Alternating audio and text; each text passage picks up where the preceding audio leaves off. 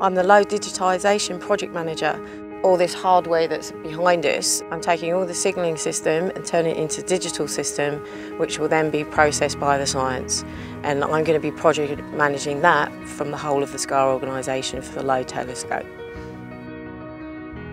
At the moment, the reason I'm out here, we're trialling some prototypes for some of the new designs and developments and looking at the installation and maintainability of some of the products we're putting in within this terrain.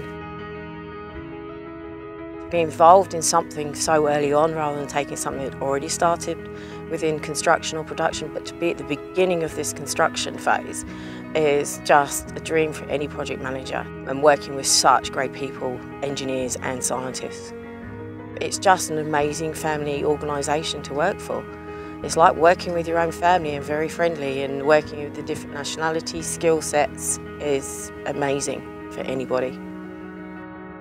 I've never ever been to the Outback before. I had my own visions of it, the things I've seen on the TV and the film, and I've been in awe of it, the beauty of the place, the structure. It's not everybody's cup of tea and it's fiercely hot. The flies are annoying, but if people do have the chance to come to the Outback, I would definitely recommend it. With the SKA telescope, we'll be looking at galaxies further away. Are we going to find new stars, more new planets?